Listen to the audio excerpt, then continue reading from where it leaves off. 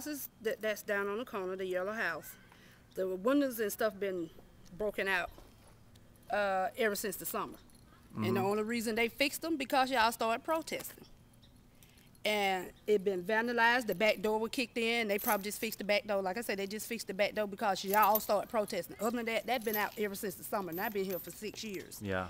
And my thing is that they want you to play home association, but look at the neighborhood. What do you have to offer? You see what I'm saying? And then like this house here, she just recently moved, and you can tell where they tried to kick in the back door. And it's the house behind me, the one that's broke out. Right straight behind. Now I don't know how they fixed that or not, but it's been vandalized. The one that's broke out behind there. And they don't have anything offered for the kids. So you know, you expect the kids. What do they have to do? Nothing. What do you think about the idea of us, just the community here, just taking one of these abandoned homes and turning it into a community center where kids can have stuff to do and parents can meet to talk about how can we make this a stronger community? Whether you rent, own, or are on Section 8, it's still a community. We can make it better.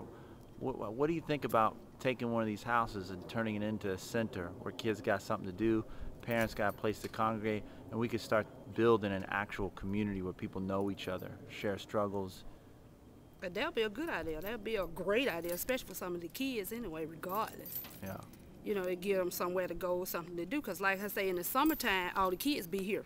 Yeah. You know, they play basketball. So, you know, like I'd rather for them to be here than to be out doing whatever.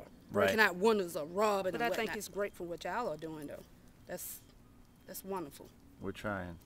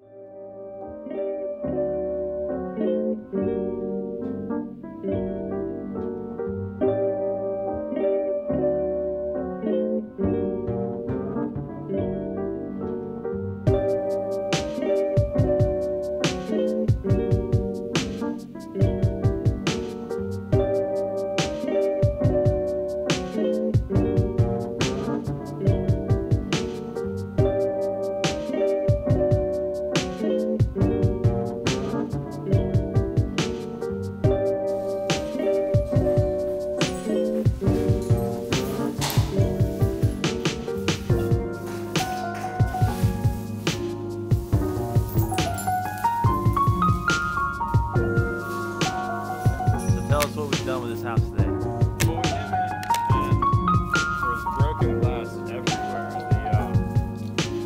The front door was hanging open. There was broken glass on both sides of it. The back door was completely smashed in. Like feces in the bathrooms, broken drywall and stuff everywhere. And what we've done so far is basically just go around and pick up all the larger chunks of glass, sweep up everything, bleach and sanitize the bathrooms, and start doing some weeding out in the front and backyard to clear it out to start a garden. And we've got plenty more plans.